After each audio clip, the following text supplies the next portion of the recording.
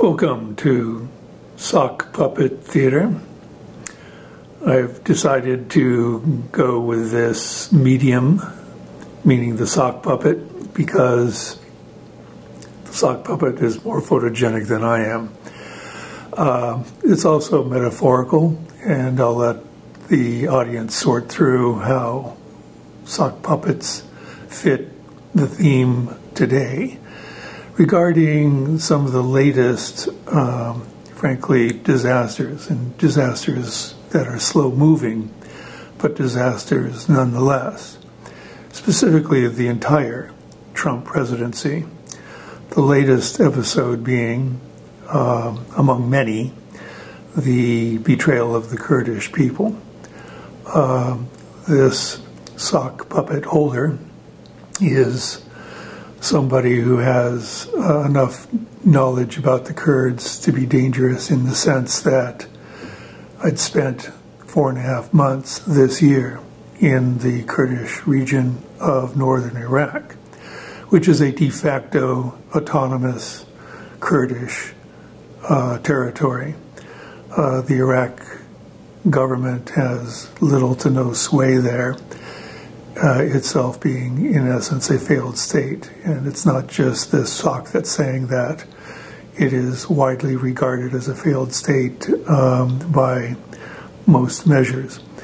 But moving on and back to the main problem of the Trump presidency, and taken from a futurist perspective, in the long run, the Trump administration has done inestimable damage to our international standing and has worked, in essence, as an agent of the Russian government, a government whose resources, in terms of GDP, match that of Italy. And yet now they have an outsized influence globally, including into Syria, where we have abandoned our friends, and that is to be noted again all over the world. We are not a trusted partner. Our moral standing is a shambles, and it's going to have, again, long-term repercussions.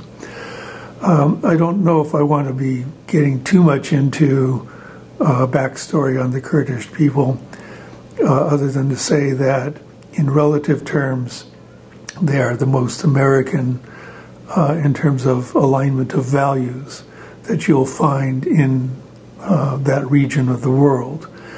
And with the possible exception of Israel, although that's also debatable, given their current government.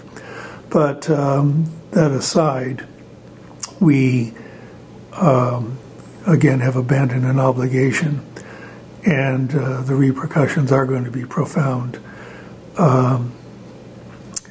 One of the things that we can anticipate is a fight for oil. And I'll put this out just as, again, kind of a wonky prognostication, that the oil fields are going to be a flashpoint. Moving our troops into the Syrian oil fields is not going to be uncontested in my view. Now, it so happens that northern Iraq, the Kurdish region of Iraq, is also floating on a vast expanse of oil. And one of the other flashpoints is going to be Kirkuk. Just by way of background, Kirkuk was traditionally a Kurdish area, but under Saddam Hussein, there was an Arabification movement where, in essence, Arab settlers were brought in to diminish the relative numbers of Kurds, the proportional numbers, and to situate Kirkuk more solidly into the Iraqi regime of that time. Kirkuk has since been, to some extent, repopulated by Kurds.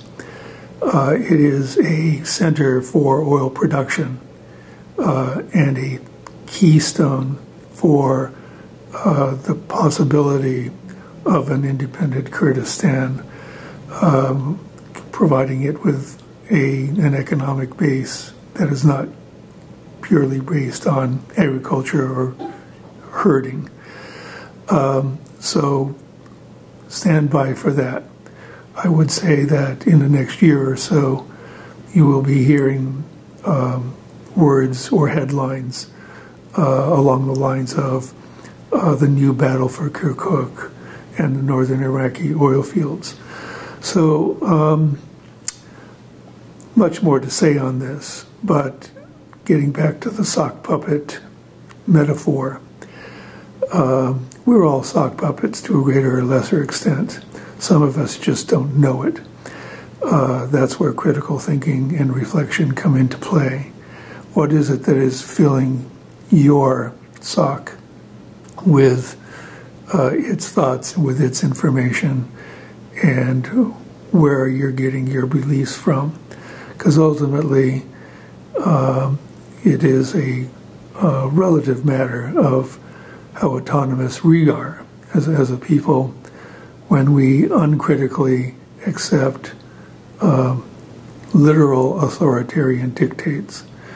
Let this be a warning that the Trump administration is working, in essence, as an agent for Russian interests and for strongmen all over the world. If it isn't clear already that Trump is an autocrat wannabe, it should be very apparent, and one need only look at the evidence, which is now overwhelming, in his own words, by the way. So I'll just kind of finish up with that and leave it for comments. Thanks so much. Let me know if you like the style of the sock puppet.